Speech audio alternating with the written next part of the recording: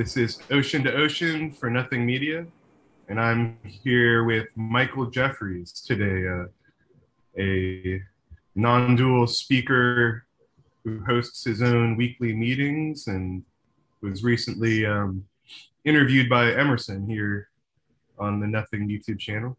Actually, Luciana. Oh, it was with Luciana. Oh, yeah. No, I just listened to it, so I should have known that. And yeah, so this is our first time speaking. Yeah. Yeah. I heard we have something in common as far as chess. Oh, I think we probably have very little in common as far as chess. I think yeah. I think I struggle against playing like your students probably. Yeah. Yeah. But I'll tell you something, Art. It kind of is applicable, and I'll tell you how. When I used to play in chess tournaments, right, like at the Hilton Hotel at LAX here in Los Angeles, I can remember calculating so deeply and intently. I go here, he'll go here, because we're playing for money and prizes and trophies. And I got so lost in that experience that the room would disappear and I would forget that there's 400 people all around me and I would like come out of it. I would like suddenly remember, oh yeah, there's 400 other people in this room with me. But that was, just getting lost in what is, because in that moment, the only thing that mattered was the position. Everything else seemed to vanish. That's really cool. Yeah, I guess that's what people call the flow state. Yes. Yeah. Yeah. So I've experienced that. Making music, writing poetry, making paintings, programming code when I'm in a particularly inspired state to do so. Yeah. As well as yeah. It's interesting. When I interview, are you familiar with Michael Markham? Yes. Yeah, so in my talk with him, I think he said it feels to him like since his shift, he says he had a night and day shift 10 years ago, roughly in Las Vegas, where he woke up and just the me was gone and there was no separation seen any longer. And he said that since then, he feels like he's always half in a flow state. That's the way he puts it. Yeah. And I was just curious what you thought, what your experience is like since you, I just listened to your conversation with Luciana and how you talked about finding Tim Kliss's book last year, This Deafening Silence, had a profound effect on you. And so since then or prior to then, what's because you've been holding these meetings for a few years in LA, is that right? Well, I really the kind of I would say non-duality is really about a year or two ago, last couple of years. Before that, I ran an Eckhart Tolle. It was called the Santa Monica Eckhart Tolle meetup. And as I shared with Luciana, like her and I both, it was Eckhart's book, way back in the day, like 2000 or something, that got our attention. Oh yeah, the now, that's all there is. So that was, that's sort of the starting point. I think you kind of have to get that kind of has to knock you over, when someone points out, well, actually, there's only this. That's what Tim calls it, right? He says there's just this. Yes. So for some people, that doesn't compute, right? They just, whatever. But for us oddballs, it's very profound because you realize you've been trying to get somewhere your whole life. That me has been seeking, and what you've been longing for is just the simplicity of what is. Yeah, beautifully put. So I feel like there's a lot to dive into here and what's come up already. But before we get into the more of the non-dual stuff, I was just curious. Did you see Queen's Gambit? What did you think of that? If you did. It's funny. My chess class has picked up. I do a Zoom online after, because I used to teach in schools after school chess to the kids. And as Yeah. you know, as we all know, that ended actually about a year ago this time. And so the enrollment has been good, and the organizers suggested it might have been because of that Netflix Queen's Gambit. Absolutely. Um, Yeah. to be honest, I have not seen it. Hmm. I watched the trailer, and the trailer was particularly violent. She was into pills, and she was Yeah. striving so hard to be in. It just had kind Yeah. of a dark feel to it. Yeah, it does. Yeah. Yeah, no, it has that element to it. And honestly, I didn't, yeah. Yeah, I skipped the whole first episode for that reason. And I skipped past any part because I was pretty sensitive to that at the time. I just wanted to see the chess part of it. And um, anyway, just a random question. But yeah, I'm not surprised your student body has increased because that was the number one show on Netflix for like Right. a few weeks. But as I said to the organizer, I go, well, I don't think it's the kids. It's probably, she said it's the adults. It's probably the parents saw it and then thought, oh, this would be good for my kid, kind of thing. Yeah, definitely. Now, Art, I'll just tell you, just FYI, I did get to meet and hang out with the kid from Searching for Bobby Fischer, which is my favorite chess movie of all time. Have you seen it? I love that movie. I think it's probably about time for me to rewatch it. I haven't seen it in years, but I love that movie. Yeah. I love everything about it. The music, the kid is literally a one-hit wonder, because I don't know that that little boy that played Josh Waitzkin in the movie has ever really gone on to do anything else, but he was so natural and so authentic. And it's a true story. There really was a dad, used to write for Sports Illustrated, and he began writing articles about his son, who turned out to be the best chess player in the country for kindergartners, for 5-year-olds. He was, beating adults from early on. So yeah, Searching for Bobby Fischer, if someone's looking for an upbeat. And even if you don't like chess, it's still a good movie. Yeah. Okay, great. Yeah. And Queen's Gambit, I would say, is pretty upbeat overall. Just a bit of drama mixed in there. Yeah, but I'd say, I like throwing these monkey wrenches in these conversations where I know the audience just wants to hear, 2 hours of us talk about how there's nothing but this. But you know what I mean? But like, I'm in love with that as well. That's why I love these conversations. But I also like to, see how we could, I don't know. It's just whatever comes up, and you're into chess, so it just came up. But yeah, I guess as far as chess and the flow state, going back to my question about what Michael Markham said, yeah, do you relate to this at all?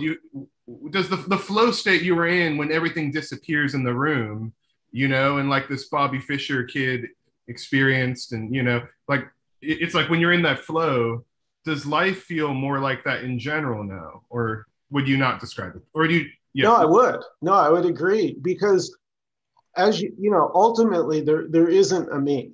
I mean, that's,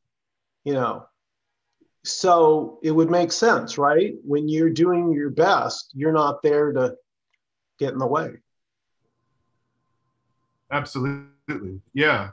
Yeah, I know someone else pointed out to me the other day that I don't know if this is scientifically verified or not, but they said that in moments of like emergency where like, you have to do something to protect your body or whatever, yeah. That you act on instinct. That in those sorts of moments, the first thing to go away is any sense of a me, because it just doesn't serve any function. It would just, the immediate response of the body happens.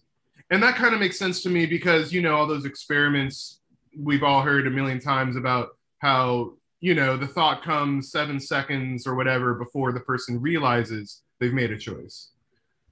So it's like the idea, yeah, and Michael, the other Michael Markham, he describes that as the me arises downstream from the thoughts. Yeah. Well, we know that's true because you can just look at a newborn.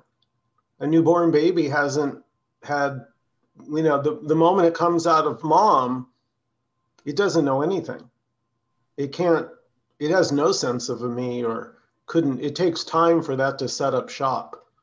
In fact, Tim was just talking about his 2-year-old now is just repeating his name, over and over, Harry, Harry Want, because, and I actually witnessed this myself. My next door neighbor had a little 4-year-old, and she was, the grandma was holding up a photo and saying, Eliza, Eliza. And the little girl was pointing at the picture and go, Eliza?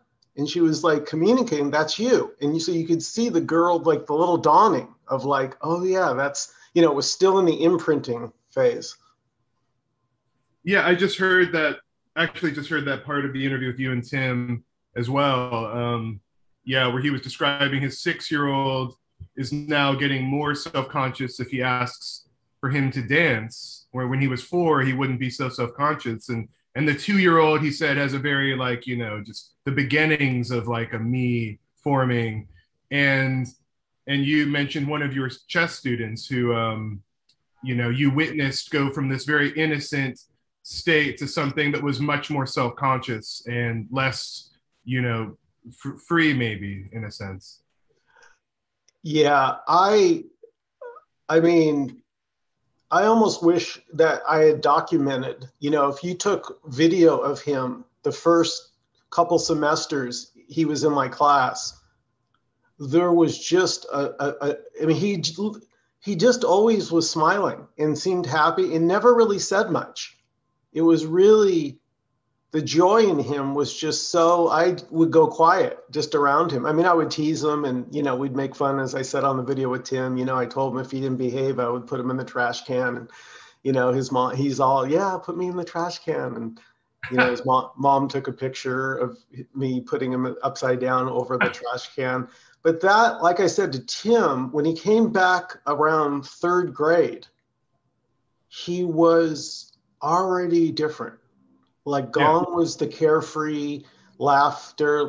There was a seriousness. And like Tim pointed out, that's what we all experience, is self-consciousness, right? Yeah. I'm aware that now I'm here, and as soon as I'm here, you're there. And so we're different. And now I care about what you think about me. Yeah, it seems to be the necessary function of life of the body, and necessary not in this, just in the sense of like, it's necessary for a snake to shed skin. I mean, this is just what's happening. Yeah. Like independent of any choice for it to happen, or like UG Krishnamurti in this one video on YouTube I really like with him and Byron Katie, actually, where he mentions wait, you said UG Krishnamurti and Byron Katie did a video together? Yeah, there's a video of the two of them together online. And wow.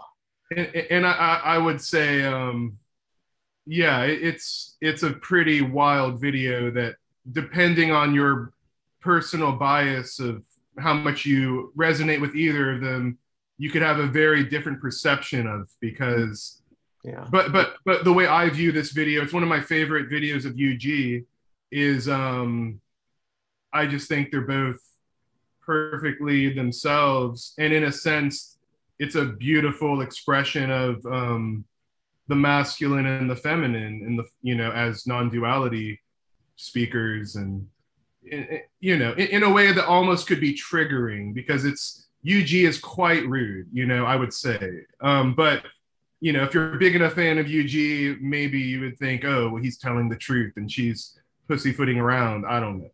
But no, I think it's an amazing video. I recommend it to anyone. The only problem with it is the audio quality is not that great, but it's pretty awesome. Yeah, it's before she even published her first book, maybe. Wow. It's from like 97, because I think she actually spent like at least 5 to 10 years meeting different people and stuff before she published her first book after her awakening.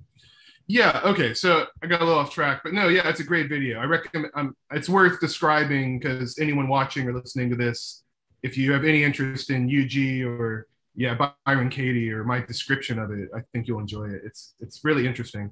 It's mostly UG talking and Byron Katie trying to get a word in, but and 1 or 2 points, UG gets quite passive aggressive, and I don't like that part. Right. But it's cool. It's cool just to see the different expressions of this. The kind, motherly, caring, feminine expression, and the very like, no, it's this, no, that's bullshit, blah blah blah. Which I love UG. I'm not mocking him. I mean, I'm sort of am a little bit, but I love UG so much. You could imagine what that would be like to be in his company. And Art, you can love someone and still not condone, everything they, UG, yeah, right. I mean, UG was UG. You know what you're in for when you sit down with UG. It's funny. That's what I love about all you guys. Everyone doing the interviews, like you are so different. I would say your net is much wider. You're open to interviewing. It doesn't have to be strict, quote, non-duality. You're much more. And I think there's a place for all of it, right? It's all a beautiful expression. So Byron Katie and UG are really just different expressions of, well, this. Absolutely. Yeah, absolutely. What was my point with bringing that up? The thing about UG and that, wow, that's funny. I forgot what we were talking about. Yeah, I guess, if we just bring it back to this moment and, why is this Eckhart Tolle, what was the obstacle? Like the old Indian saying, it takes a thorn to remove the thorn. So what I get from what you said about Eckhart, and I've heard from others, I personally didn't really get into Eckhart too much until much later. By the time I listened to Eckhart, I listened to his audiobook a few years ago and it didn't resonate that much. But lately I checked him out again and it really resonated. But So, but I've heard this from a lot of people. This Power of Now experience, which is a very popular book, was like a stepping stone for a lot of people, like a gateway drug to to the Tony Parsons, and the Thomases of the world. Yeah. So, what was the it gave you a medicine, but what was the obstacle it gave you that then you needed to be free of? Yeah. Well, do you remember when I was growing up, there was a commercial, I think it was an aftershave commercial where the guy, a hand would come up and slap the guy in the mirror, his face, and he'd say, thanks, I needed that. I don't know, I missed that one. It had like men in aftershave and, she'd slap him and he'd go, wow, thanks, I needed that. And so the only way I can describe it here is that, like everybody, I grew up here in Los Angeles in the San Fernando Valley and, took myself to be separate from life and like everyone just tried to do my best. And then The Power of Now was the first book that sort of broke the illusion of a solid past and a solid future that really exists. And so, I like the way you said it. It kind of was a gateway because he still had a me there, but that me would always be happier if it was present in the now. So that's, but it's impossible. That's sort of why, it's a good start. It kind of can get your attention, but I had to, quote unquote, move past that because there was still a me here trying to get in the present.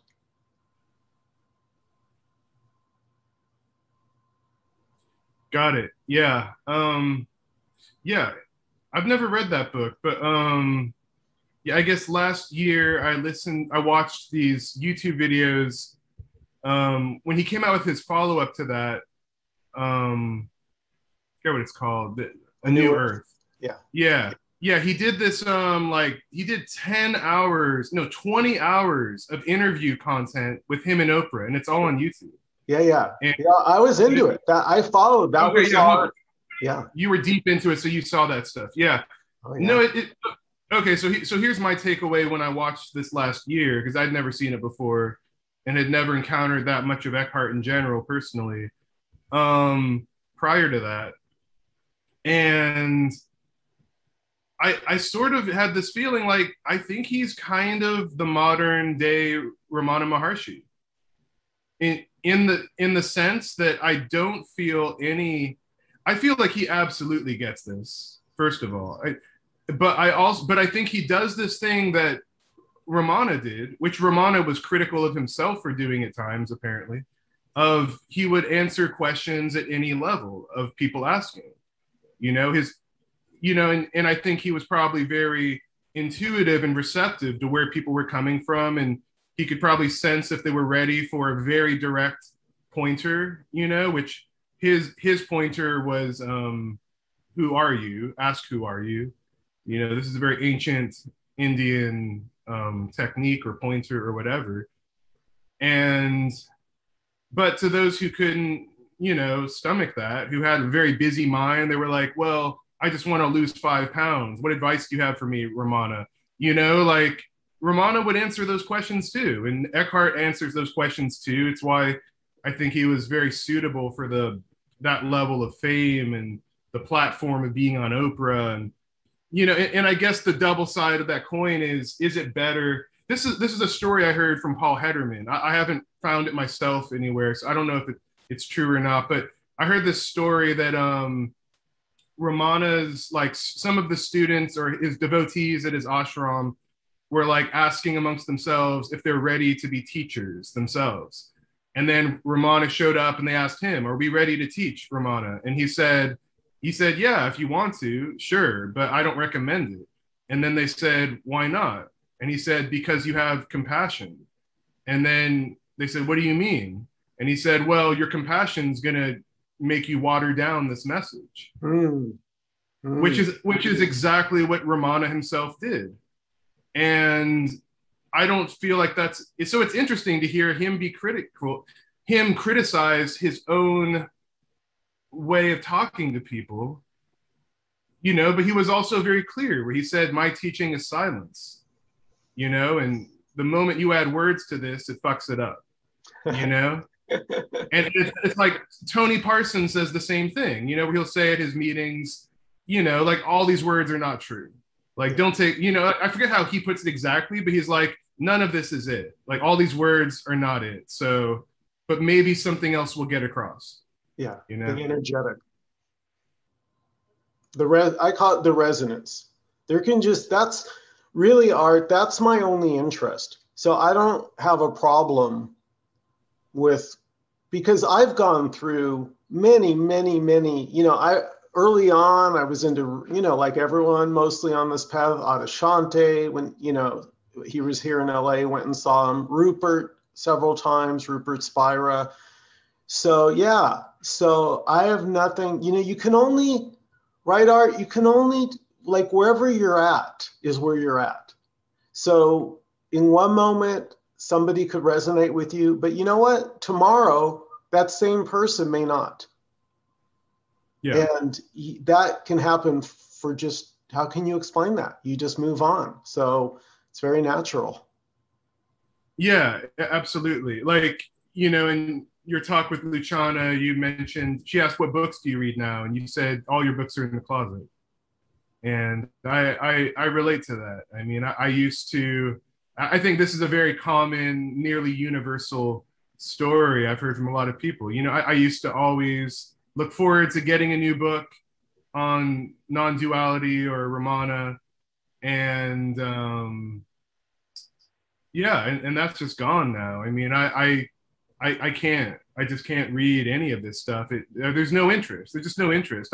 One of the last books I got was Tim Kliss's book, but I really honestly only bought it to support him because he's like a friend kind of, like, Yeah. like I just wanted to, you know what I mean? Like, but when I opened it up, it's like I'd read a sentence or a page and I'd be like, yeah, that's beautiful though. And that's enough. I can't read more. It's like a friend of this person I was friends with like a year ago, he said, because I have my own group and at the, which has a more open format now, which is, featured on Nothing a little bit, but we have one once a month there. But, and then I have it twice a week as well.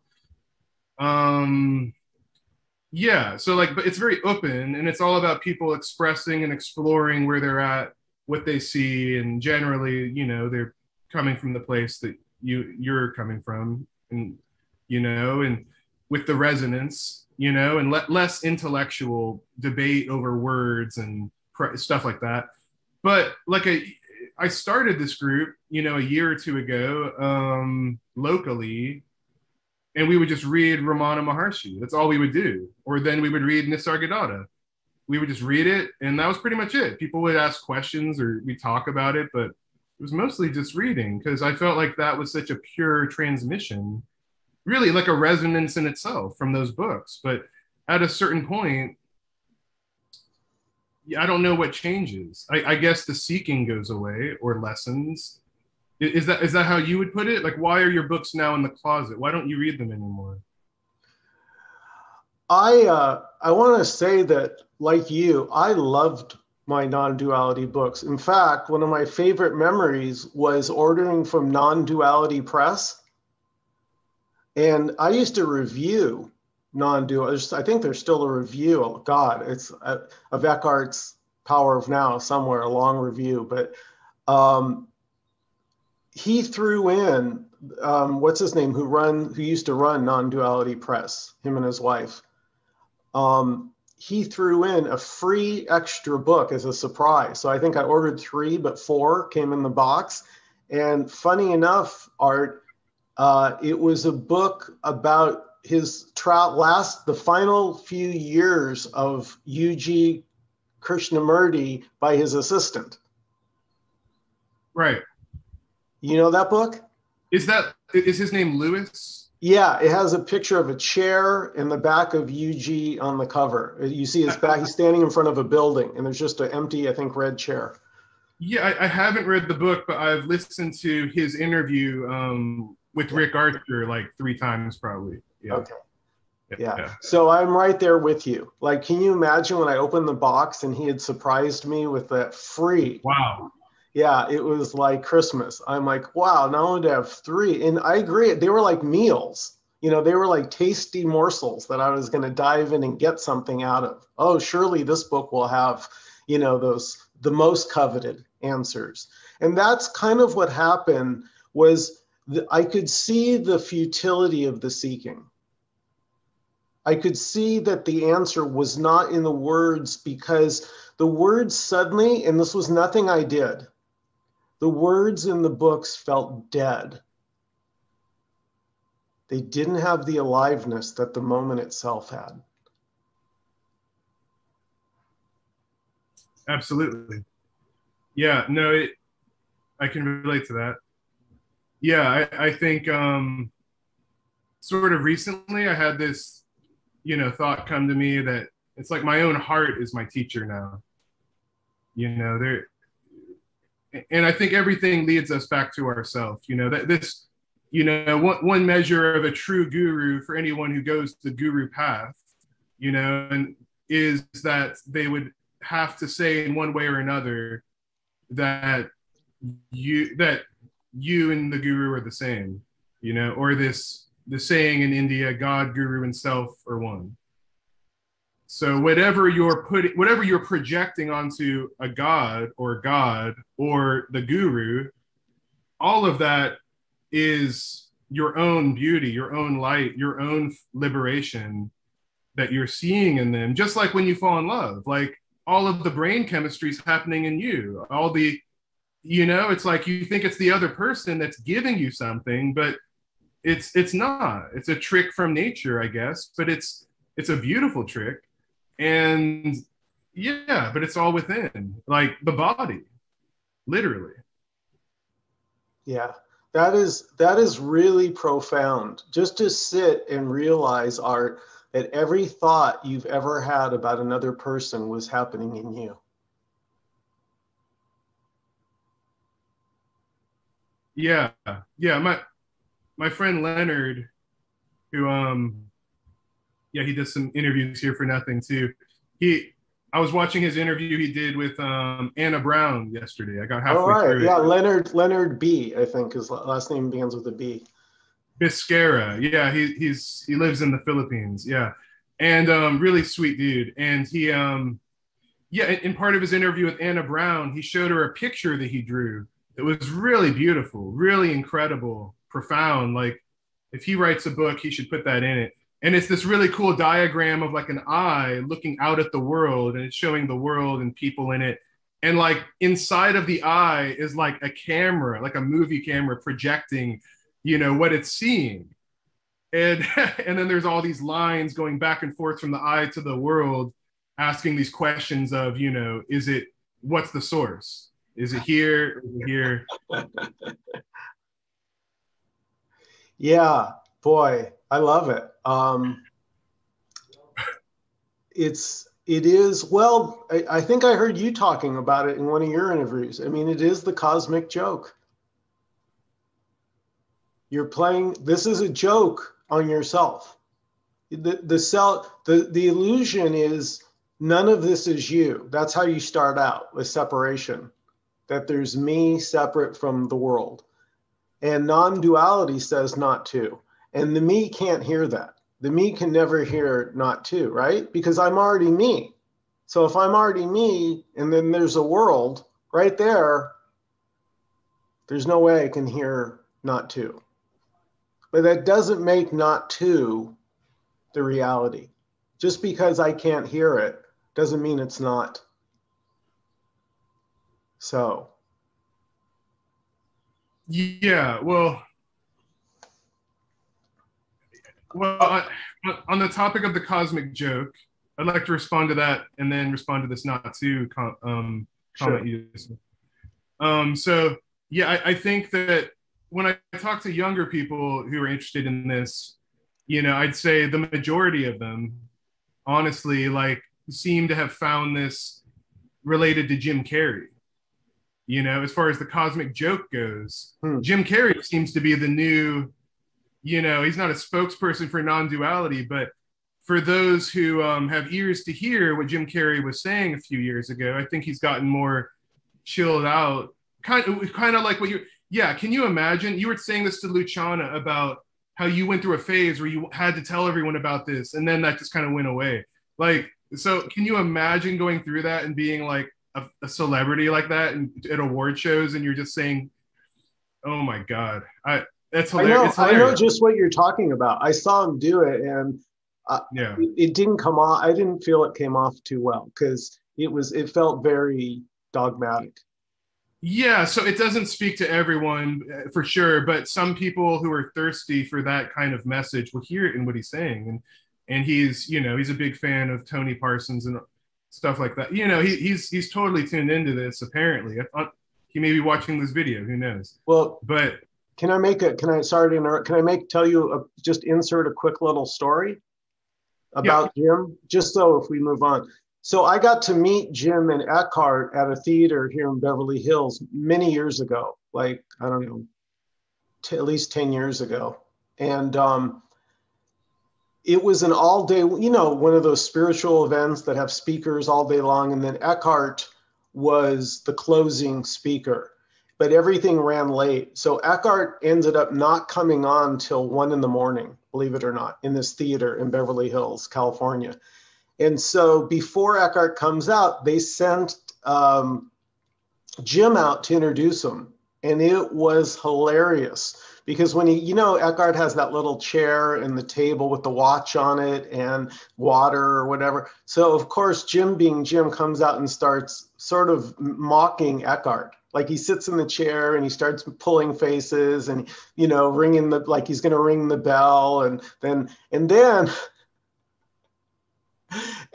then he gets up and he jumps into, he just does this whole shtick. I'll cut it short. Eckhart ends up walking out behind him and he doesn't know it. This is the gag. So there he is making, and Jim's acting like Eckhart, walking like Eckhart, you know, mimicking him. And then he turns around and Eckhart's standing there. And I got to tell you, Art, Eckhart didn't need to say a word. It was so damn funny seeing Jim get busted by Eckhart for Jim making fun of Eckhart. It brought the house down.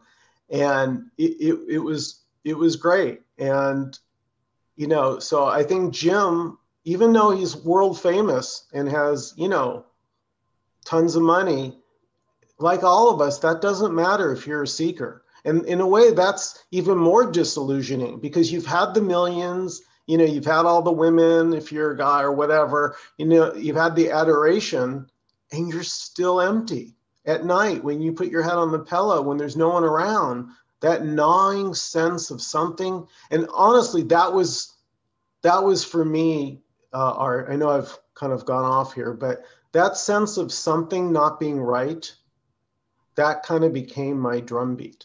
Something felt off about life and I didn't know what it was. Yeah. Yeah, absolutely. Well, yeah, I hear you. Sorry, I interrupted you. You were going to respond about Eckhart, and then you're going to respond about the cosmic joke. Oh, I apologize. Yeah, no, it's fine. It's fine. Yeah, I'm making notes as we're going. We'll see. I'll probably wind up writing down more things to go back to than we will. But yeah, that thing you just said about the how did you just put it?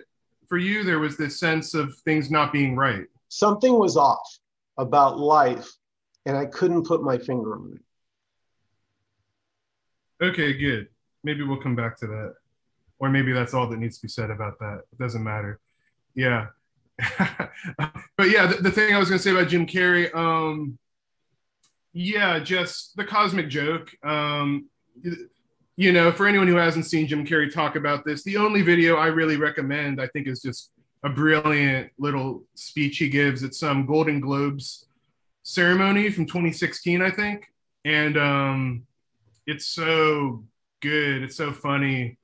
And, you know, like, I'm not going to do the whole bit, but people could look it up. But one part of it is he says, you know, and this isn't really the joke, but it's just this little tag at the end of it where he says, like, I'm not saying, you know, I'm not saying that just because if you zoomed out to the level of, like, you know, our solar system alone, you wouldn't be able to spot, you know, like if you zoomed out, you wouldn't be able to spot the Earth with the naked eye, or if you zoomed out to the galaxy, you wouldn't be able to spot, you couldn't see Earth, you know, but what we're trying to do here is very important, you know,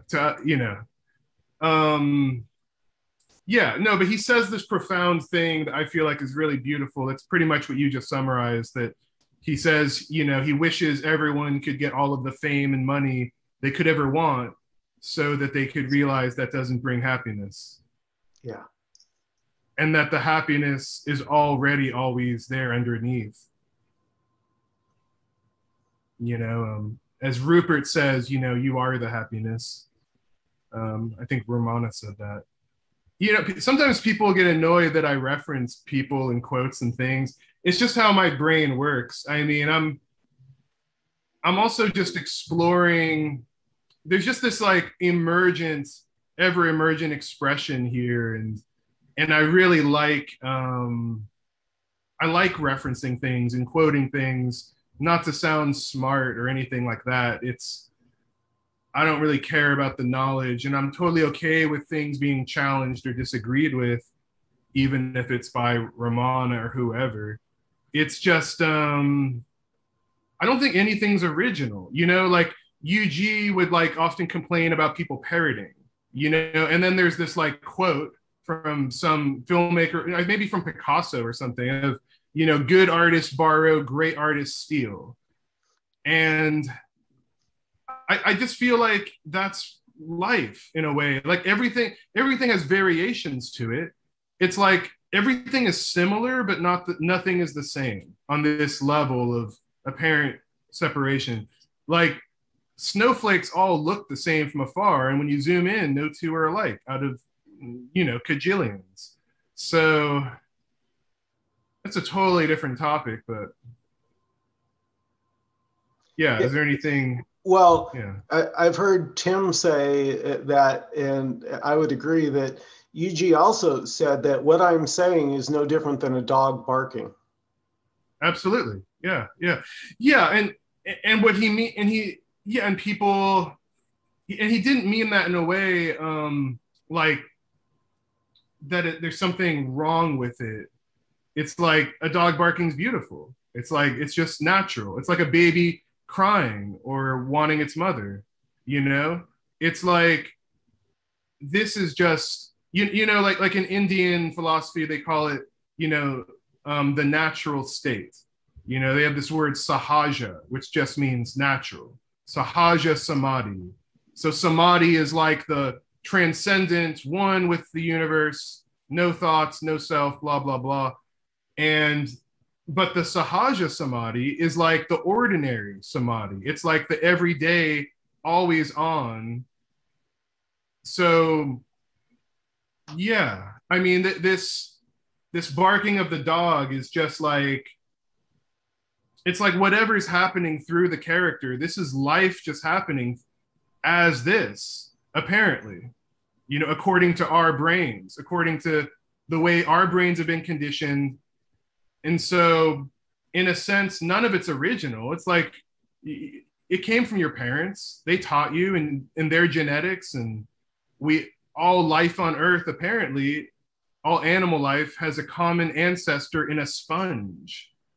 There's a sponge that existed, millions and millions of years ago that we all share DNA from. And out of that, somehow, there's all this yapping about nothing existing, you know? Well, I think Art, at least for me, the quote, my words are no different than a dog barking, is pointing out the meaninglessness of all words. Yeah. That you don't give any significance to a bird, like you said, a bird chirping is beautiful on its own. It doesn't, just that, it can stop you in your track if you sit there and I'll sit here and open my door and the birds will be chirping and you can look at them and like, where is that chirp coming from?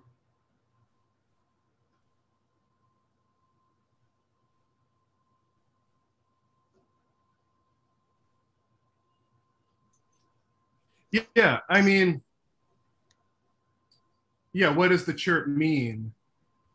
I mean, on one level, it means like, stay the fuck off my branch, like, this is my branch, my branch, my branch, So,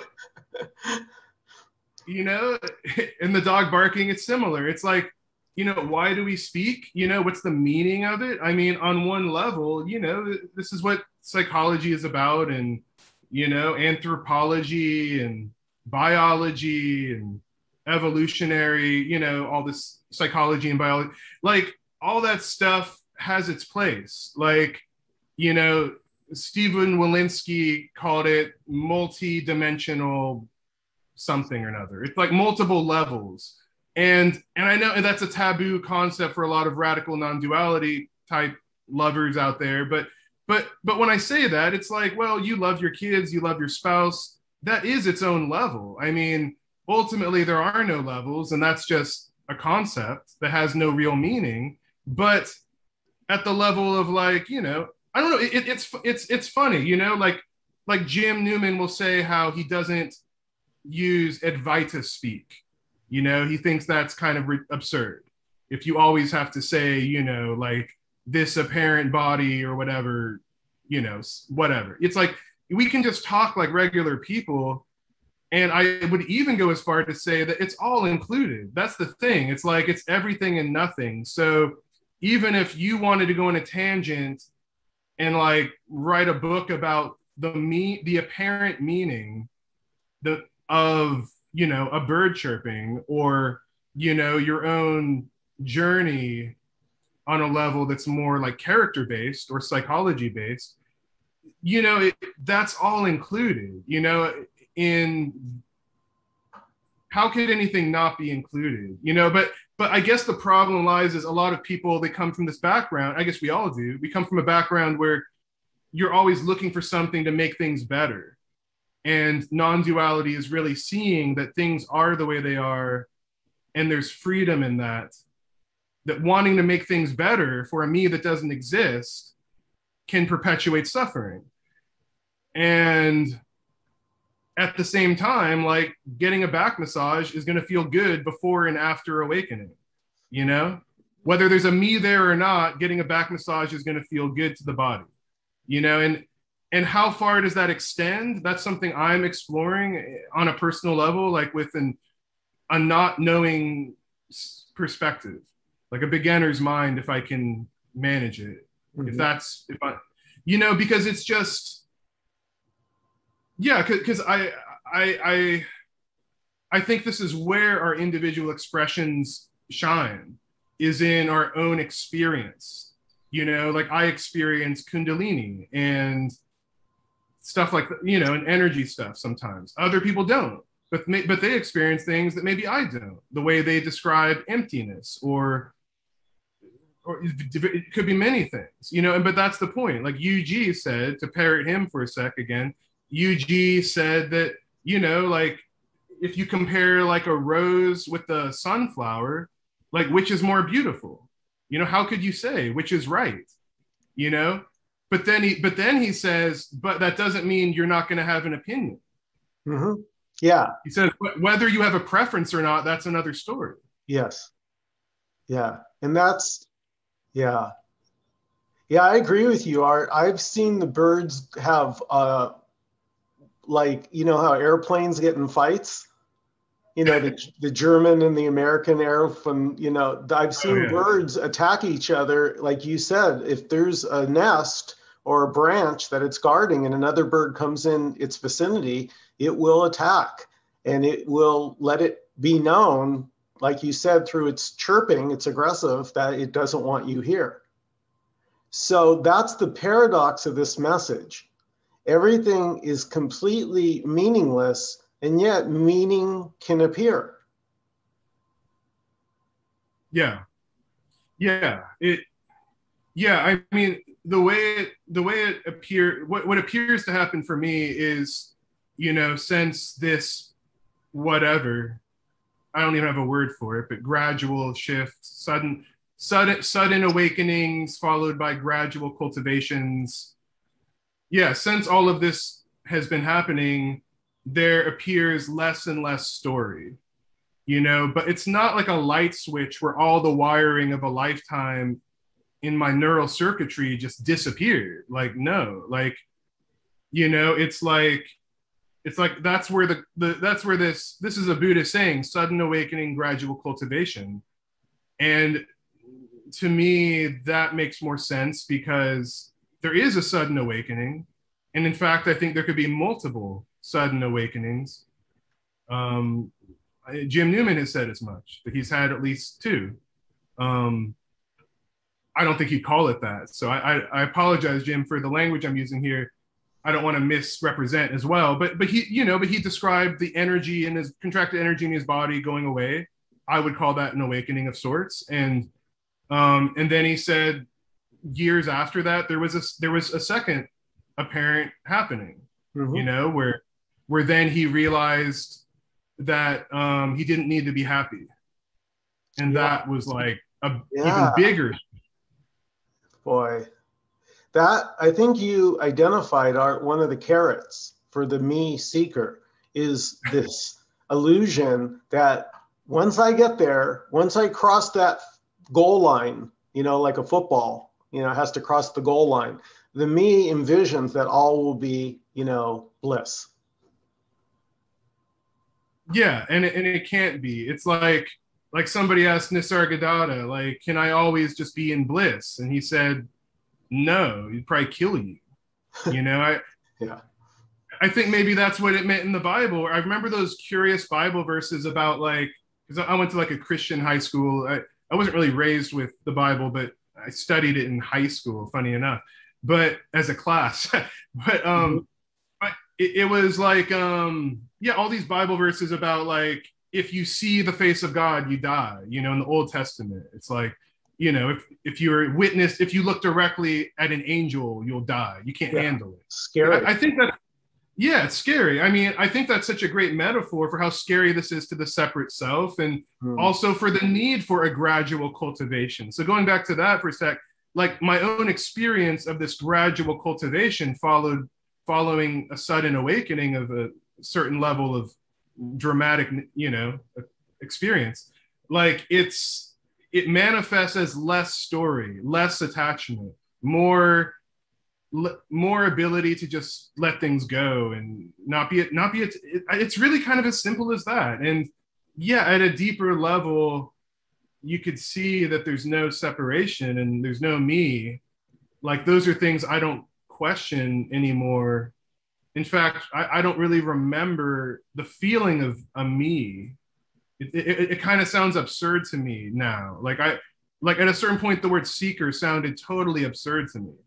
I couldn't even conceive of what it meant anymore. Like, which I hope that doesn't sound like arrogant or something, because it's like to anyone who feels like they're a seeker, like, you know, right on. There's a lot of things you could feel like you are and identify with, but it's like, because at the same time, the seeking is always there. You don't, like, the body doesn't lose seeking. It's just you realize that's not knowable and you're not it. You're not something that could be put in words. And so the body is going to seek a sandwich. It's going to seek sleep when it's tired.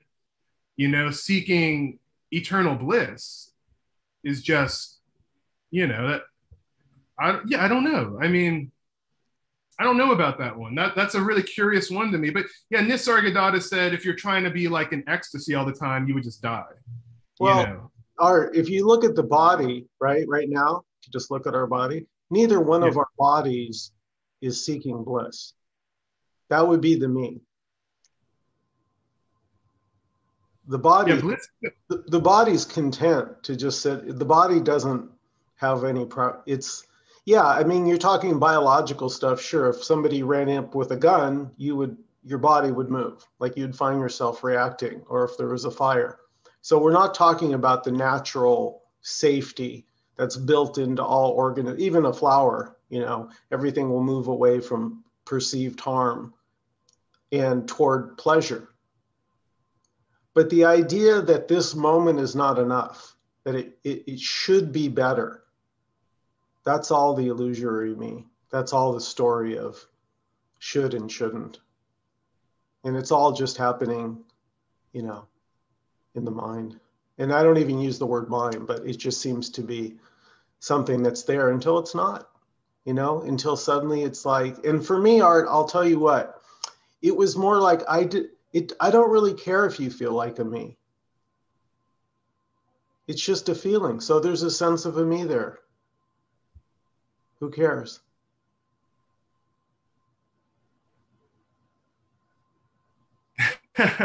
Yeah. Yeah, no, that was beautiful, Michael. Yeah, I totally agree. And I know it's funny. Like, this conversation has to be a performance of some sort, in a way. I mean, life is like that. You know, Marlon Brando, when he was asked about acting, what's his secret? He would say, everyone's a perfect actor already. Everyone's acting, playing parts to their spouse, their friends, you know, different times of the day, they'll change. That's all acting. That's all acting is. And, you know, because when you say stuff like that, Michael, I mean, you know, I want to continue this conversation, but honestly, you know, on a personal level, like, those types of things just make me want to end the conversation, because you can't go anywhere from there, and you don't want to. It's really just already whole. It's already, you're right. The body is fine.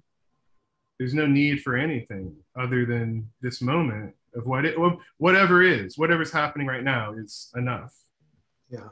And there's a freedom to be able to say whatever, the me is so used to censoring itself. Oh, I hope I don't offend. I hope that I say the right thing. And, Tim has been talking about this as well, is that he was saying yesterday at his Zoom meeting that someone's told him he's been getting a little angry lately. Right? Oh, you seem angry. Really? And I haven't seen that. yeah, it's in yesterday's Zoom meeting. And he just shrugged. Yeah, I mean, that's the thing. It's like, and I kind of get what he means, because I know, like, there was people that you would be in touch with me pretty obsessively, like emailing and texting, and I got tired of it and asked them to stop multiple times, and they didn't. And I thought, well, I can't just not respond. That would be so rude. But so I continued to ask them to please don't text me. We have pictures of clouds here too. Thank you, but no thanks. And finally, I sat with it, Art. I just sat with it. And I realized the arrogance of the me. The arrogance was, oh, so you don't think you can just say goodbye? In other words, just leave it because somehow they couldn't get along without you? And I realized that was so bogus. They'll be fine. It was so presumptuous of me to think that I couldn't really just speak my mind, that somehow, well, I'm, that whole spiritual thing of, well, it's just what's happening. It's annoying me, but it's just what is. No, I just said, no more. I'm done. And I'm so happy about it, because now I'm not getting harassed anymore. I was able to be honest, and they don't need to talk to me. They'll find someone else talk. They were bored. And so they were using their boredom, me, to fill up their day with wanting my attention. So arrogant of me to think that they need that. They'll be fine. Everything is fine. Everything is inherently fine. And, nothing needs. No, this is it, Art. This is probably the hardest thing. Nothing needs to happen.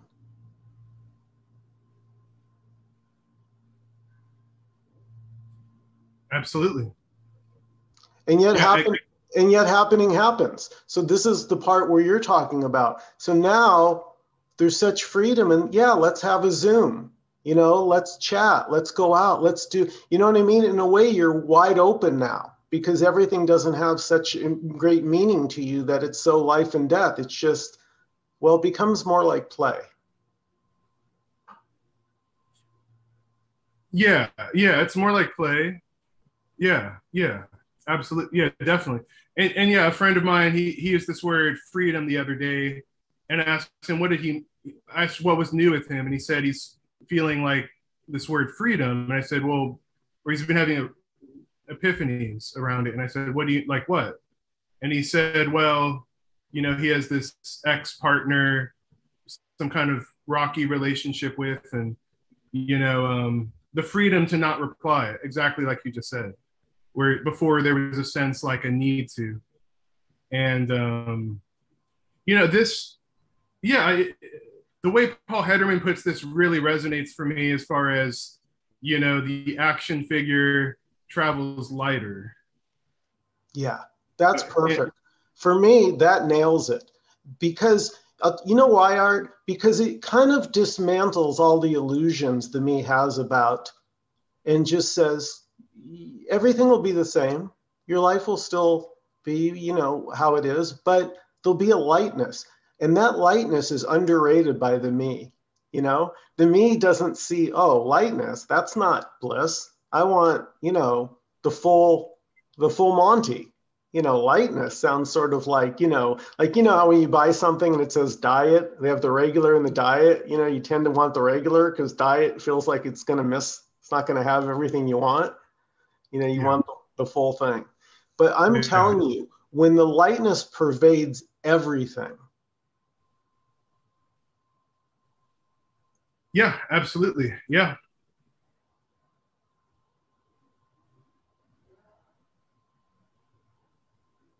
Yeah. Yeah, I mentioned the performance and acting stuff earlier because, you know, as an artist, I want this I don't actually want the conversation to go silent for too long. Not this conversation. In my own groups, we do that sometimes, and it's amazing. Um, and in private conversations, I do that with people. But just, yeah, it's a preference, which is just as okay as for that not to be the way it is. It's okay either way. And there is no either way.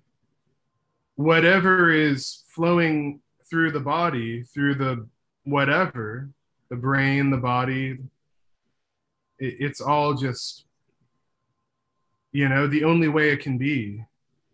It's utterly unknowable, for one thing.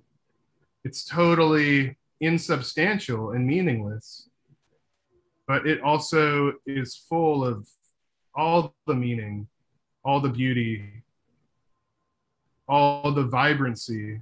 Mm. It, it That's well. Now it's my turn. That was lovely, and because my ears heard you describing everything and nothing. yeah.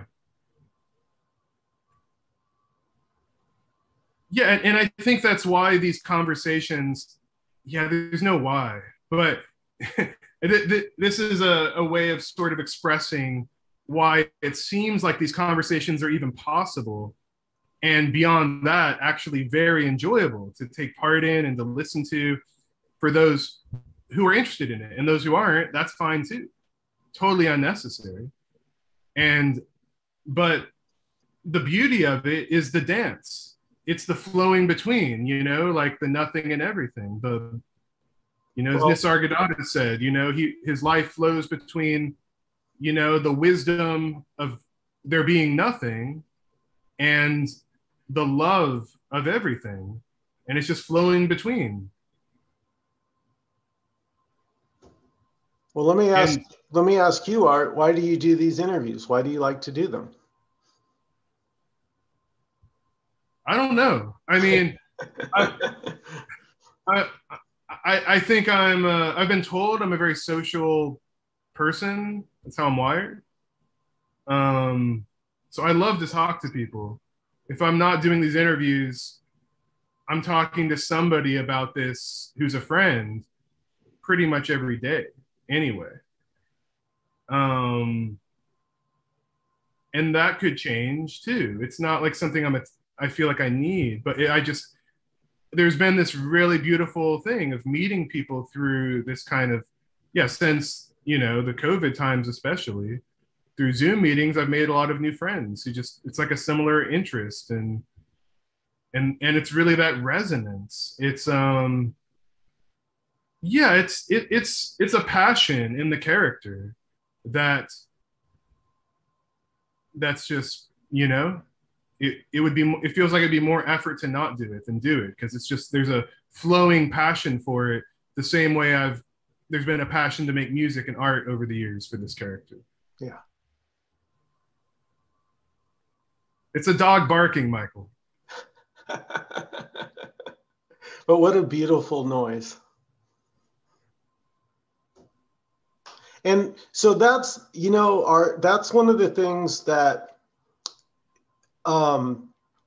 when somebody comes on to like Tim's meeting and starts asking question after question and people get a little rambunctious, in the Zoom, the one thing I really resonated with Tim was that he didn't see that person as a bother.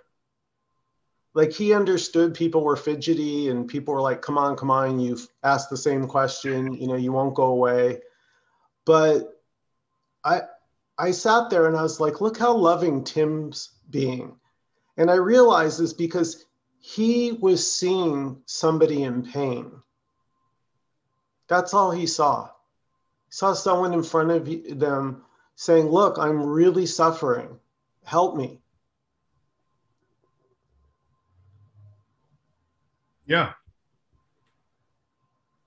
Yeah, and I guess Tim's character and his story, like, could relate to that form of suffering, of the seeking.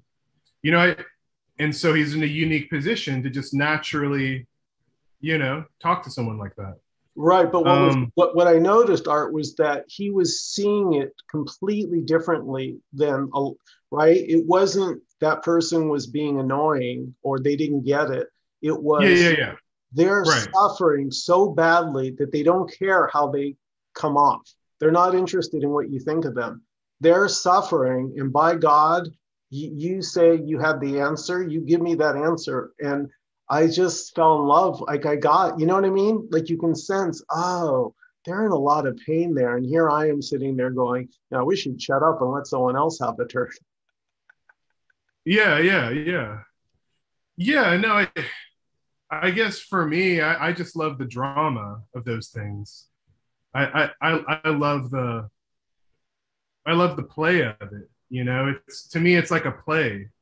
It is play, and as long as everyone is being respectful, considerate of each other as a human.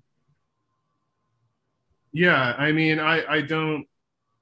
I enjoy those sorts of interactions in a way. I see other people get frustrated by them, and the frustration to me seems like quite often there's other people who are really intensely already frustrated. They're like, "No, shut up, so Tim could tell us the answer." Right, Like you're blocking the path. Like Tim's right, about to tell us what this deafening silence is. You know, shut up so we can hear what the silence is. yeah, Like so it's like everyone, it's like that person maybe might be more bold and they're taking center stage, that which might be, from my perspective, might be due to their personality, their wiring, or maybe just how intense their seeking is, as you say, and the suffering that comes from it. Yeah, I mean, but regardless, it's all just play, like, I mean, and I don't mean that in a way to patronize what's happening or appears to be happening. I mean, if the suffering is really intense around seeking, then, I mean, my heart would go out to that person.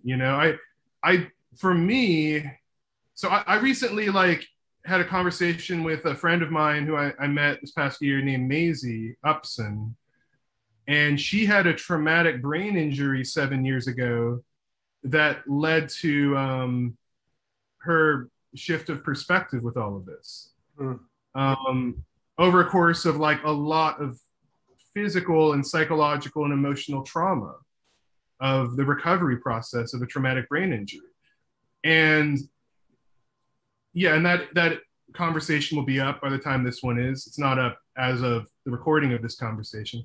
But yeah, and so my story feels more similar to hers than Tim's. mm, So when I hear people talk about the suffering of seeking, I don't remember ever experiencing that.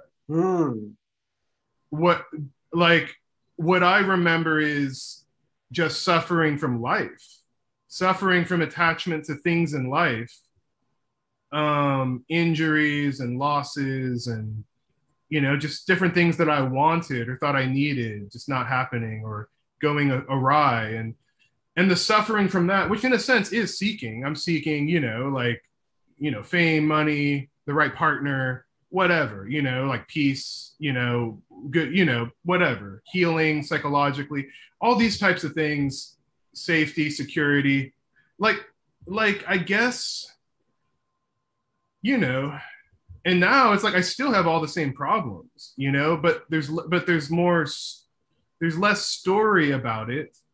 I don't feel like I know what problems I have anymore, other than like a month ago, it was like, there was like the biggest blizzard, like a blizzard came through Texas and everything shut down and it didn't have running water for like almost a week. And, like all these like problems that, just come up that could be scary for the moment and then you adapt or, as best you can and all that.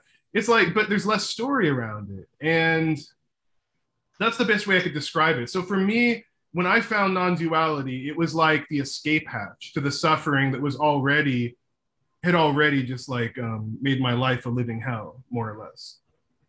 And it wasn't like it's not like something you could use, but like, so I can't really explain it or suggest it to anyone. It's like you said, you know, if this me drops away or whatever that never was there, like, you don't do that. You don't surrender it. It's like surrender happens. The contracted energy goes away or it doesn't. It's like this happens, and that's just the most honest way of putting it. Yeah. Because people who say otherwise, that, oh, if you do this, that, and the other for X amount of time, it's going to happen. It's like, maybe, I don't know. How do you know? How does anyone know what's going to happen? Right. Yeah. So yeah, I mean, I'm just trying to give you a glimpse. I'm going on some tangents now, but into my own story, there's more relief from suffering that came through seeking than suffering from seeking. Because I encountered this early on, like the person who introduced me to Ramana Maharshi. I saw the tremendous suffering that he had around trying to get what Ramana was talking about and not being sure if self-inquiry was working or if he was doing it right. And I never got it. I never got why he was so stressed out about it. I was like, you know, just, who am I? Because he wanted to get it and he didn't feel he had it yet. Yeah, I know. And then at a certain point, it's like, okay, well, then that's what's happening. I mean, you know, Nisargadatta said, I love these quotes. I'm grateful for all these other humans, just like you and me, that talked about this stuff in recent decades. People have been talking about this for thousands of years. Like, but yeah, Nisargadatta, he said, you know, when the fruit is ripe, it just falls on its own. Yeah, exactly. And he also said, if you're listening to this, if you're already resonating with this, and you're buying these books, listening to these videos, conversations, your head is already in the tiger's mouth. Like, just relax. It's going to eat you. Like, it's going to eat your head. Just relax. Doesn't matter when. Just chill out. Wait, you're telling me a tiger is about to eat me and I'm supposed to relax? I think it already did eat you, Michael. Okay, good. Yeah. Yeah. This is the afterlife, Michael.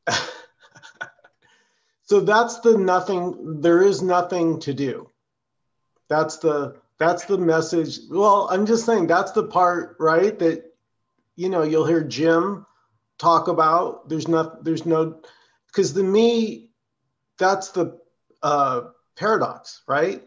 Well, I feel like a me, therefore, what can I do to not feel like a me? If nothing to do resonates, great.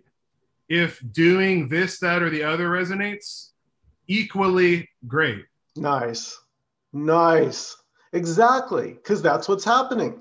And so if you feel like picking up a book or you feel like watching a particular, see, the thing is, But Michael, just to be clear for those listening, I'm not saying in a hidden way that there's a hierarchy there, that doing nothing is better than doing a practice or reading a book. I'm absolutely saying whatever resonates for you, great.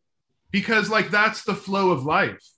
Like, there is no you. There's life appearing as this. And if the life appears to be inspired to read another book, that's great. If the life is inspired to do nothing or to listen to dozens of hours of people talking about doing nothing, that's great. Like when you said that, like when you said the thing about nothing, it resonated. It felt like an arrow in my heart. Like it just feels so beautiful and electric. And when I first started to really resonate with the way Jim spoke, I don't even know if it's what he said, but my whole body would just feel electrified. I wouldn't be able to go to sleep at night if I listened to it too late. It was just like, so, yeah. So I don't know. That's just my experience. I mean, so trust your own experience. Whoever's listening to this, your own experience is life flowing through in the way it is for you, and comparing the way that's happening for you to all these other people is kind of, in my opinion, like, I don't know, like that's something that seems to me like an obstacle, or like it's like the rose trying to be a dandelion. I mean, be a rose, or be grass, be whatever, you know?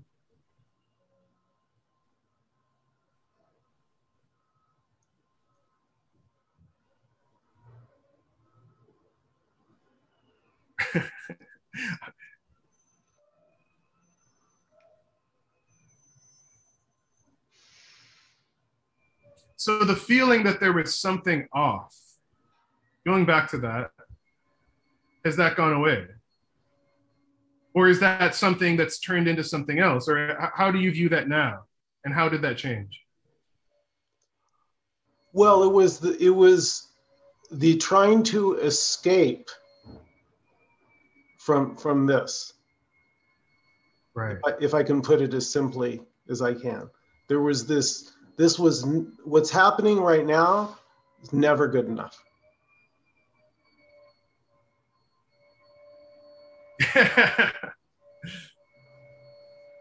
Yeah, you know, I've actually never read anything by Byron Katie. I like her work thing. I've done that a little bit. I find it a useful therapeutic tool, honestly. But what I really like is just the title of her book, Loving What Is. Yeah. I just love that sentence. I love that title. Mm-hmm. I don't feel like I don't have to read the book. I feel like the title says it all. Like, love what is. Well, loving what is. Just to give a practical example, I don't know if you can hear the garbage truck outside, but there's a garbage truck now. And there's no urge here. And there probably, would have been a few years ago. Oh, I wish that wouldn't have happened. Or, like Luciana and I had the leaf blower during our interview, which she thought sounded like bells. So cute. But now I noticed as you were talking, I was aware of the garbage truck, but there was no longer the impulse that it shouldn't be happening. Yeah. And if an impulse does arise that like, oh, I don't like that or whatever, or I want to do something about it, that's equally okay. Exactly. And that's, I think, very good. I think that gets misunderstood because now the window's closed, but if it wasn't, I would have gotten up and closed it. So you'll find the body will do what the body does. If you get a cut, you'll find yourself heading to wash it out in the sink and then put a Band-Aid on it. It's just, like you said earlier, it's the body has this natural, self-preservation that it just seems to know. And somehow we overthink it. We start to put it in mind rather than staying with the experience. We tend to go into story. And I noticed that, and I guess we don't have time today to go into it, but I noticed that's one way that I had avoided dealing with emotions was by thinking about them rather than being with them. Right. Yeah, that makes sense.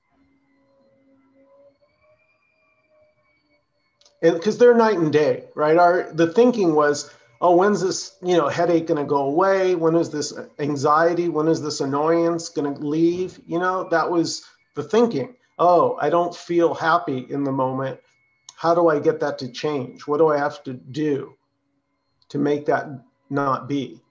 So there was a constant putting out fires to try and have this imagined experience rather than just allow everything to be as it is.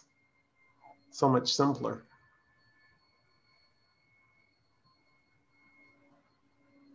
Yeah. I mean,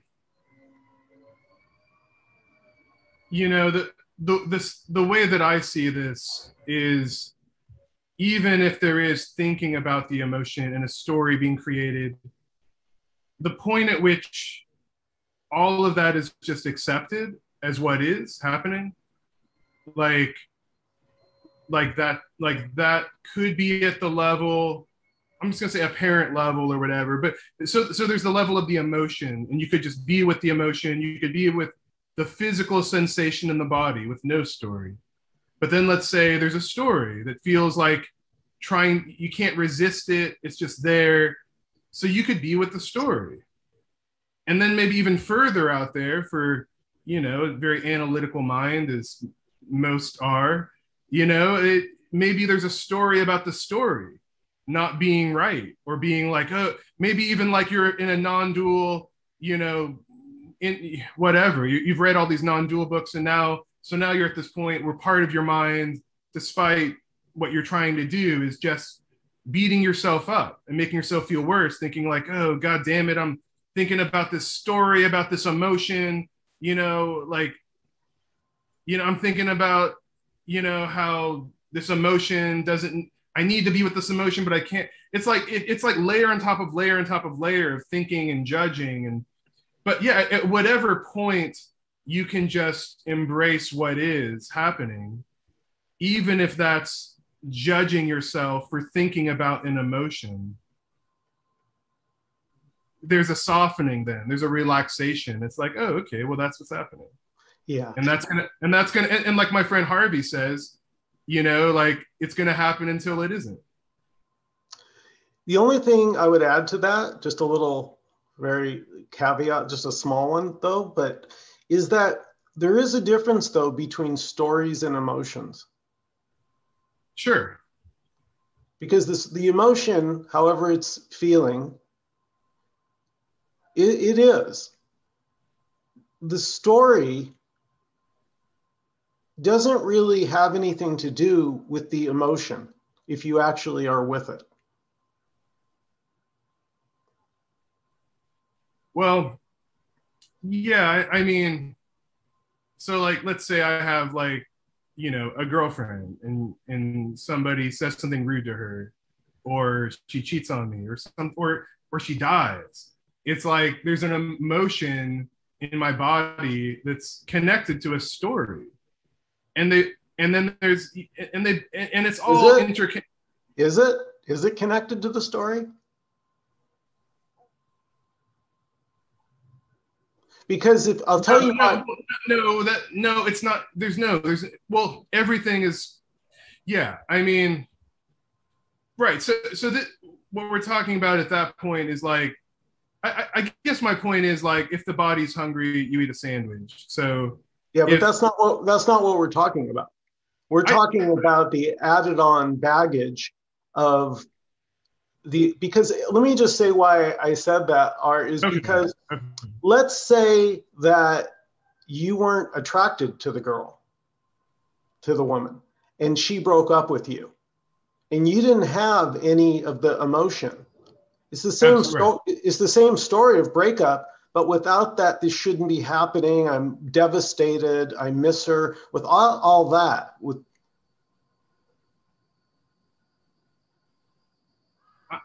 I'm just gonna say yes and no, because I feel like we're getting into this. I feel like this is getting into a territory that's a little bit of a muddy blend of,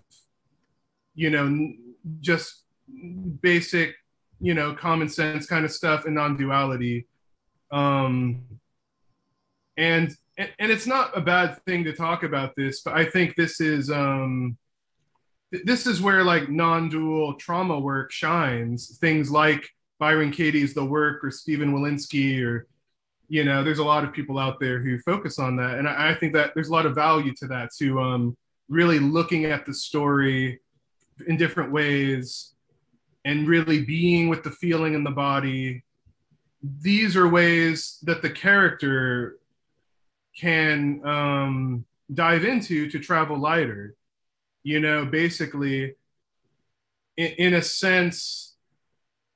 Yeah.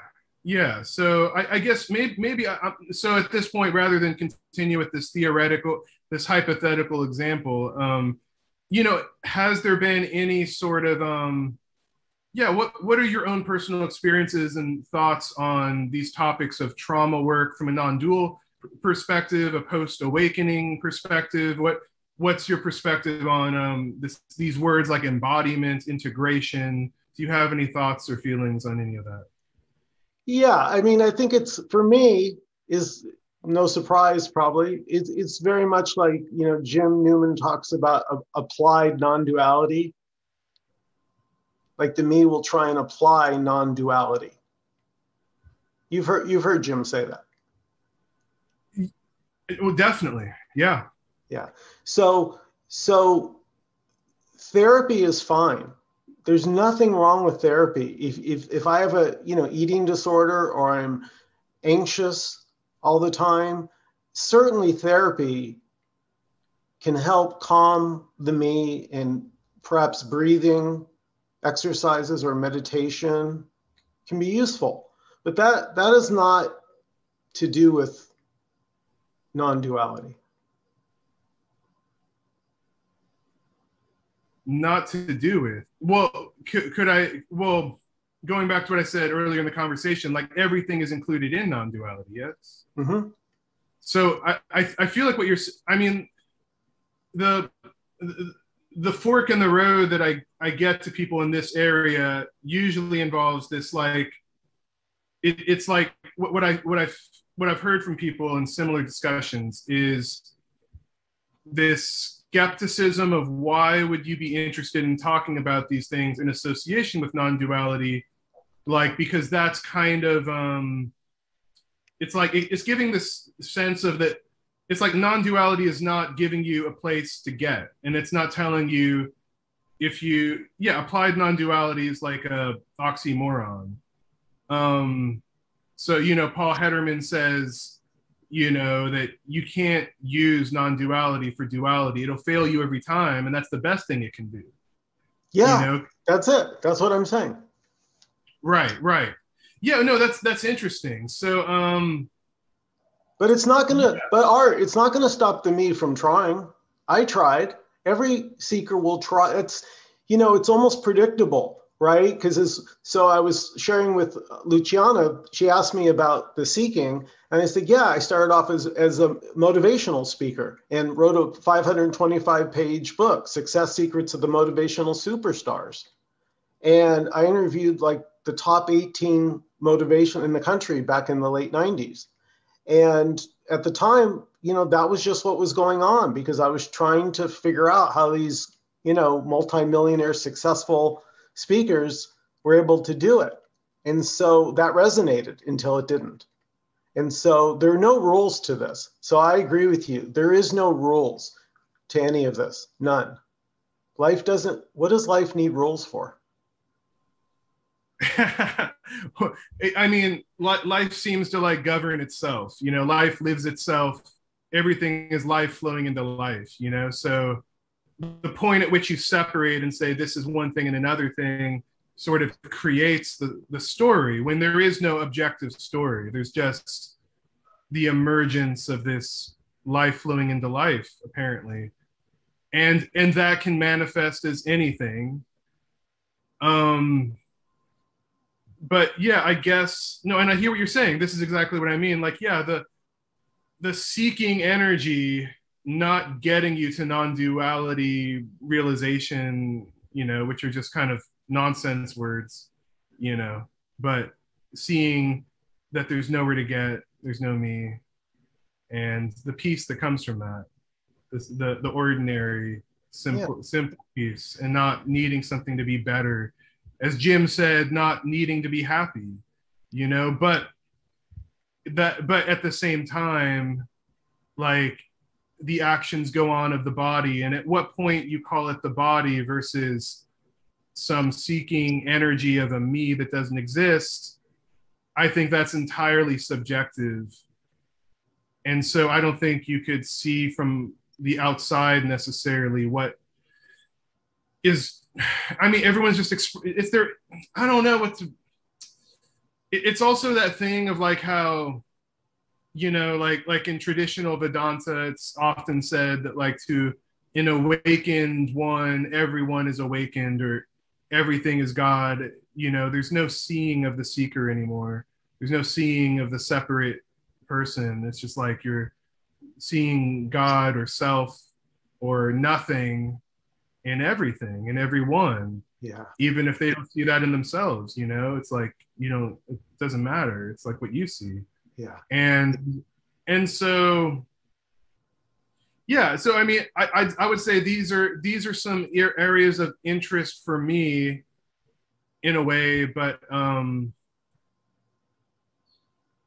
don't feel the need to really discuss it further because I get your point, and yeah, it's like, yeah, I would just say that to me, it doesn't seem like a seeking from a separate me. It seems more like getting a sandwich out of the fridge or part of travel, but in a way that's traveling lighter. It's not in a way where it's adding more to-dos that bring suffering. It's quite the opposite. You know, I've met some very troubled individuals who focus nearly 24/7 on non-duality. And if they put one of those hours into, you know, therapy or something, or maybe like playing soccer, you know, it'd probably like, you know, they travel a little lighter, you know. But I don't want to fix them. It's okay. It's okay for everything to just be as it is. It can't be differently. But yeah, but this is my own passion in a way, just to speak about the whatever's I'm talking about. Well, and I know we're probably getting to the end here, but the last point I probably want to make is, you know, at the end of the day, none of this is actually knowable. Absolutely. Yeah, and, no, this is life expressing itself. This is the barking of a dog, and you don't know what that means. Yeah. And that's the illusion of the me, is it thinks it knows. And as you know, Jim says, once you have the and it's really counterintuitive that knowledge would be, you wouldn't suspect knowledge as the culprit. The needing to know leads to more needing to know, you know, endlessly. That there's no end to the needing to know. So once I know I'm here and I exist, now I got a whole bunch of questions. So this not knowing, you know? Well, I would say I'm going to bring up the dreaded word levels one more time, and yeah, we'll wrap up here pretty soon. Yeah, for sure. But yeah, the non-dual and the apparently dual level. So from the non-dual level, there's a lot of pointers here with the knowledge leading to more knowledge, you know, and there is no separation. There's no doer. This is all non-dual expressions that are pointing to things that the words can't actually capture.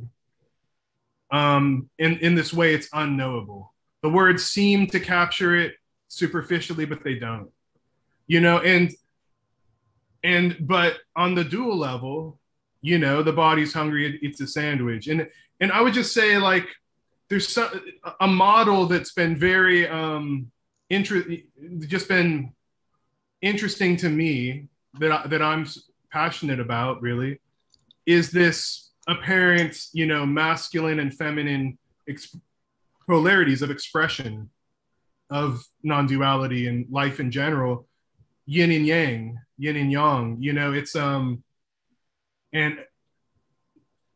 and so, you know, like there's the negative and positive expression of this. There's the traditional neti, not this, not this. You can't put this in words. And then there's the everything perspective of it's all of this. It's exactly your expression. There's nothing wrong with that expression.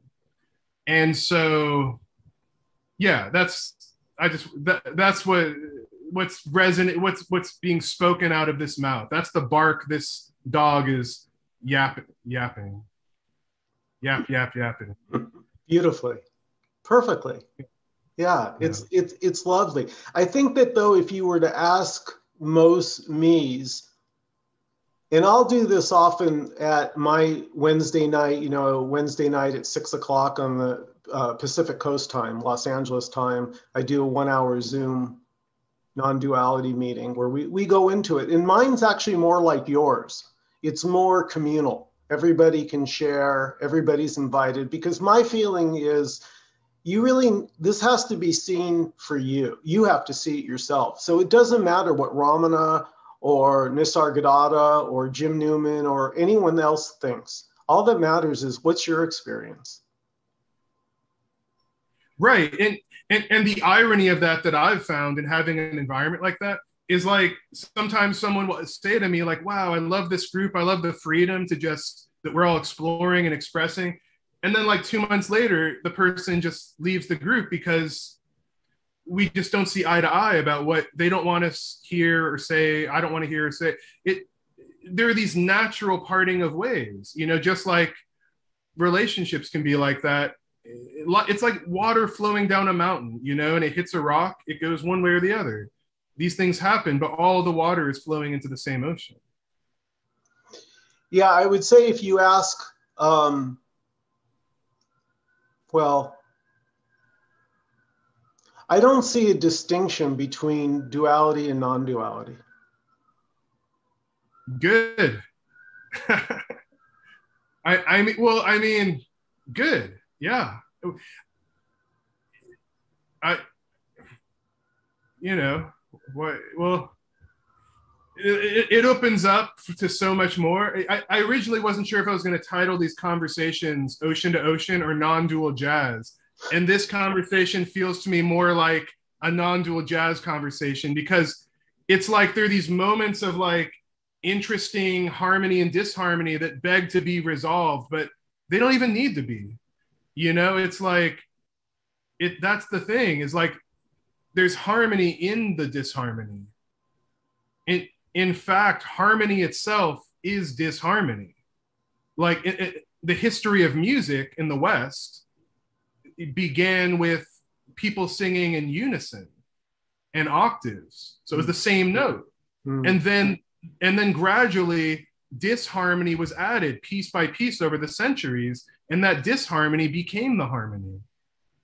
So I think these conversations are great because, you know, just like the one that people should look up if they feel like it, of Byron Katie and UG, the moments where they don't agree are beautiful because then you have to decide what resonates for you. Yeah.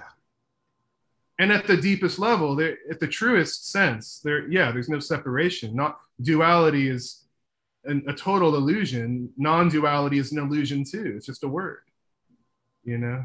But there's this feeling of for here of like wholeness and love and yeah. Yeah, here there used to be somebody that thought they knew something. And now I can't really. I mean, I can ask you, maybe you know. I don't know anything for certain. Do you? No, but the dog is gonna yap its sound regardless.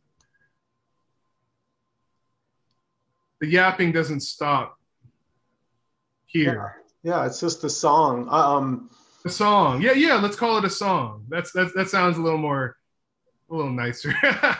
the saxophone solo, the guitar solo. I mean, you know, it's there's no knowing here. Absolutely no knowing. But on the apparent level, there's talking and there's just all this stuff. I mean, you call it whatever you want, but it's electrifying for me. To hear people, I don't know, or it could be boring. It doesn't matter. You know, silence is beautiful, but speaking, there's silence in speech. Yeah. Well, since you love music, I love music too. Love watching video. I'm a big 60s and 50s, 60s, 70s. I grew up in the 60s and 70s. So, yeah. So this is to me like, and this is just a story, but it's like everyone, this is like a full orchestra. So you're an instrument, the art instrument produces a sound, the Michael instrument over here produces, the bird produces, it's all the same one with just countless instruments. Yeah. Of how it expresses. So you wouldn't expect a violin to sound like a trumpet.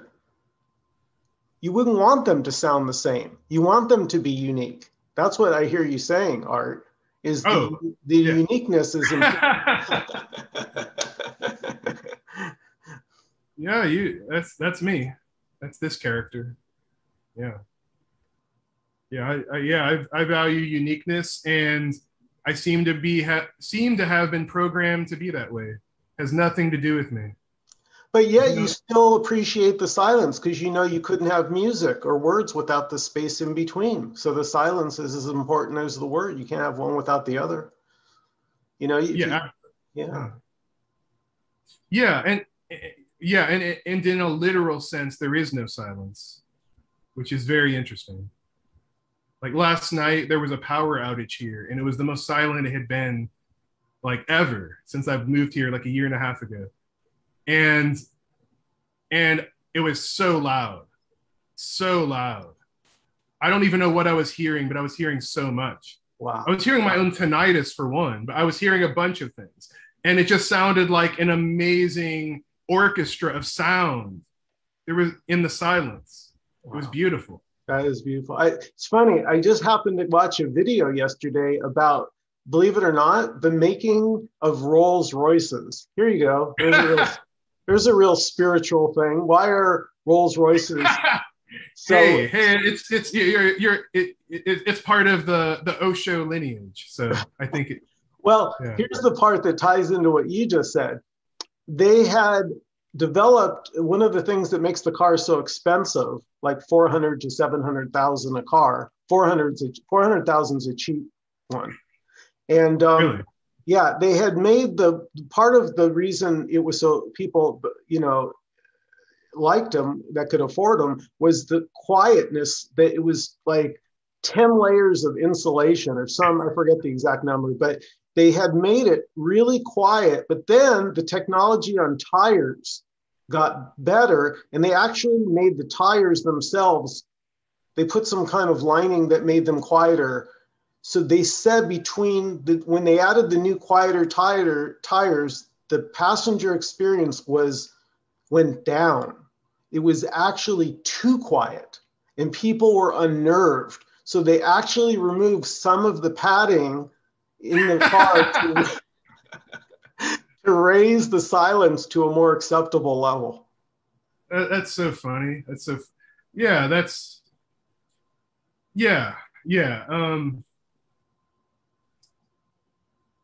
a great story. Yeah. And with these new electric cars, they're trying to figure out how to the right kind of sounds for it to create artificially, digitally, since it doesn't have the natural sounds. Yeah, no, well, what a wonderful talk, Michael. I have a question I like to ask at the end. What are some of your favorite things other than chess? And yeah. I would say that's one of the things that dropped away was a particular, and again, I hate to keep bringing his name up, but, Tim often talks about his laziness since this, calamity, to bring UG back into it. If you want to get a lot done in this world, this really is not the message for you, because the me is great at doing, building, designing, all that. When the me isn't here, you may find that your motivation, like you sent me, it's like the Enneagram that you had sent just didn't resonate. I was like, I cannot answer all these questions because my mind turned to mush. Like complexity just, I don't know. So I find that that's the biggest difference for me, is that this urge to have to do things. I tend to do the minimum, just if I need to mail a chess book that somebody bought on Amazon, I just send it, but I don't really give much thought to it. It's just a more simple, I want to say, existence. You don't need as much as you think. That's one of the things, the me thinks it needs a lot of things. If you have a roof over your head and some food and some water and a toilet, it can be enough. Definitely. Yeah, no, definitely. yeah, that expression of awakening, of, traveling lighter, I think is beautiful. I think it's not necessarily universal. This goes back to the rose and the sunflower to me. I just want to make that point. I think it could be quite the opposite for others. Oh yeah. We, No, there's no we rule. have no way to, yeah. No, it's just what works for you. Figure out. We all want to find our own voice. That's what you're doing. You're finding out your voice. It took me a while to figure out sort of what's Michael's. But it's not. But it's not a seeking to find. It's just the voice. I think this is where the metaphor of the 1,000-petal lotus comes from, because it's just always unfolding. There's just like on the level of a parent, what you see and experience with the body, there's always change in the universe. And yet, this message is about that which has no change, that which you are, this just already perfect and whole and impossible to change. So, yeah, I was hoping you'd say something a little bit more just down to earth, like a movie. Like, I don't know, like you like to watch movies. Like when you're lazy, what do you like? What are your favorite things to engage in when you're lazy? Just sitting silently, or going to the park, or swimming? Yeah, or... just taking walks, getting some exercise, getting off, my butt, and getting out and getting some sun and fresh air. Just really simple. The wind. I enjoy watching the butterflies dance on the flowers, and I get lost in. I do. They're so fragile. No, I can totally relate, Michael. And yeah, no, that's a beautiful note to end on. It really is enough. I mean, like I look outside my window and there's these trees and sky, and what's better? Yeah, and I was talking to somebody yesterday about, I forget who I was talking to, maybe my sister. I was saying something about when someone asked you what you're doing this weekend. I remember I was back when used to get our haircuts when the place was open. The girl says, "So what are you doing this weekend?" And I said, "Nothing." And I had never done that because like all of us, I had felt the social pressure to come up with something interesting and clever. Oh yes, I'm, going to see the Rolling Stones tonight in San Diego, at Petco Field. Now I feel like there's no one to impress. Nobody really cares. When you realize all me's are really interested in me, that you're free to be however you.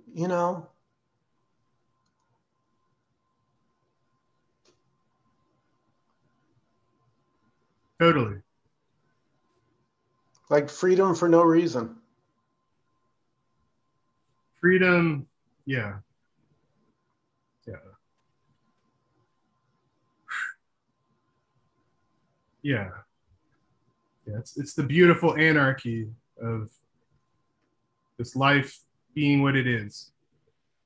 What did Shakespeare say about noise and sound and fury signifying nothing? Yeah. Now that is a good way to end a nothing.com interview. I agree. Yeah. Nothing.fm. But yes. Yeah, it's all sound and fury for nothing. Beautiful sound and fury signifying nothing. Yeah. Beautiful sound and fury. Yeah, no less beautiful, no more beautiful. It's the extraordinary ordinary. Oh, this was a great talk. Thank you. I just thought of something else I really love. Do you like thunderstorms? I love them. Yes, that's what I'm saying. Like getting lost in a thunderstorm, because we don't get them very often here in LA. So when there's when there's lightning and a thunderstorm, I don't know. No words. Yeah. Yeah, simple, lighter, just human, basic human stuff. Yeah. Basic life stuff. Yeah. No need for anything extra. Yeah. Or for it to be different or better. Blah, blah, blah, blah, blah, blah. I love you, Michael. This was a great talk. Oh, thank you. I love you too, Art. Thank you so much for having me on your show. I really appreciate it. It was an honor and really a lot of fun. Oh, I'm glad. Me too.